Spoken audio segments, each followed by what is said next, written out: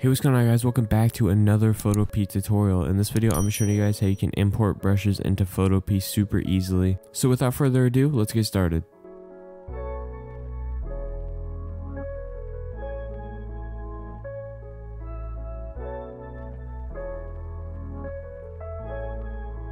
Okay, so the first thing you're going to want to do is you're going to want to create a new project. Then you're going to want to go over here to your brush tool and just left click on that.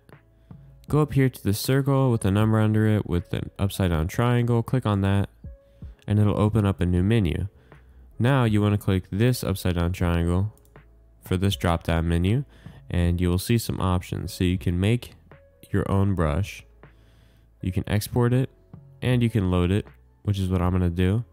So make sure you have a .abr file somewhere on your computer that you can access.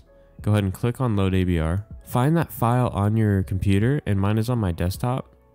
So I'm just going to double click on it, which is the star brush. Load star brush, yes, hit OK. It says brush is added, and this will stay on here forever, or it should at least, because mine did when I tested it.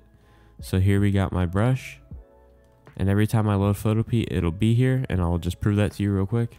Okay, so I opened up a new thing and it said brush added as soon as I opened it. If I go to my brush tool, it's right here.